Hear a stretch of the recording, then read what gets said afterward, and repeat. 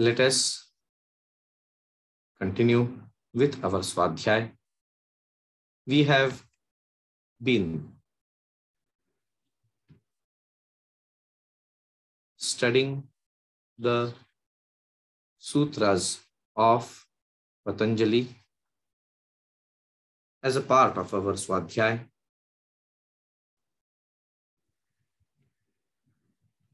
We are in week 9, sutras 42 to 46. And like previous weeks, we shall chant the sutras twice and then look at the meanings of each sutra every day. What is crucial and essential is that we should try and relate to the meaning of the sutra as per our understanding. How is it relative? How is relevant in our life? What do we make out of it? That is what is important. Let us begin. Tatra shabdartha jnana vikalpaihi sankirna savitarka samapattihi smruti parishuddhau swarupa shunyevartha matra nirbhasa nirvitarka etayaiva savichara nirvichara cha sukshma vishaya vyakhyata sukshma vishayatvam chalinga paryavasanam ta eva sabijaha samadhihi. Once again, tatra shabda artha jnana vikalpaihi sankirna savitarka samapattihi smruti parishuddhau swarupa shunyevartha matra nirbhasa nirvitarka etayaihi eva savichara nirvichara cha sukshma vishaya vyakhyata sukshma vishayatvam cha alinga paryavasanam ta eva sabijaha samadhihi.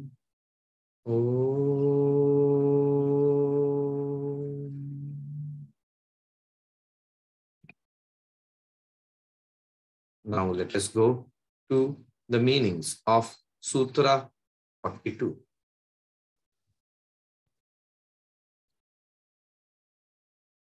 Sutra 42 says, Tatra shabdartha jnana vikalpaihi sankirna savitarka samapattihi.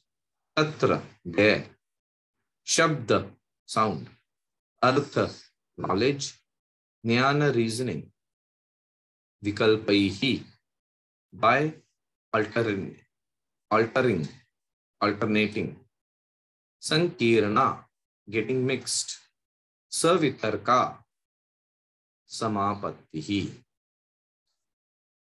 In this state, the consciousness remains identified with sound or its true knowledge or the reasoning behind it.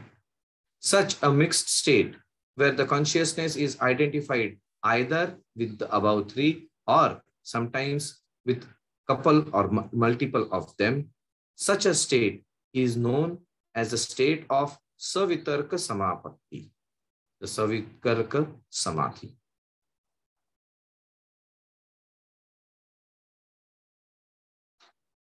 The next few sutras this week will be discussing about samadhi.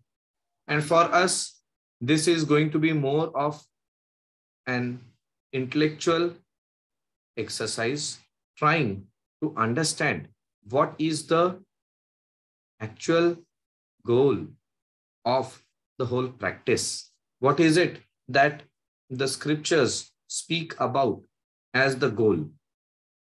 That way we can understand the magnitude of the work which we have decided to undertake.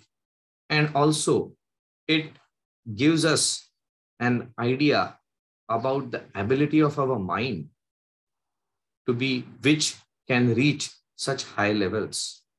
Today, it appears to be out of the scope of our abilities. But with regular practice, it has been seen that one can slowly, step by step, move ahead. So, keeping this in mind, we should be addressing the sutras this week, understanding the scope and the magnitude. With this, let us complete today's session. Please sit comfortably with your hands on your knees in Jnana or Chin Mudra, eyes gently closed, head, neck, shoulders, back in a straight line. Awareness at the eyebrow center, Dhru Madhya. Bring in the same experience you had chosen in the beginning of the session. And maintaining your awareness on that, we shall chant the mantra Om 3 times together, followed by the Shanti part. Taking in a deep breath.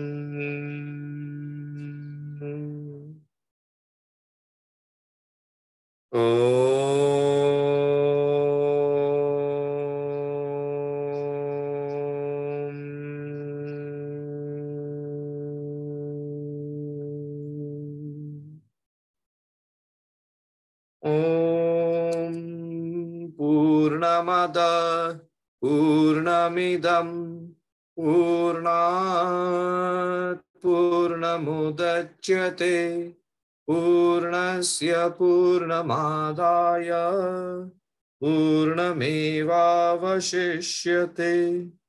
Om Shanti Shanti Shanti.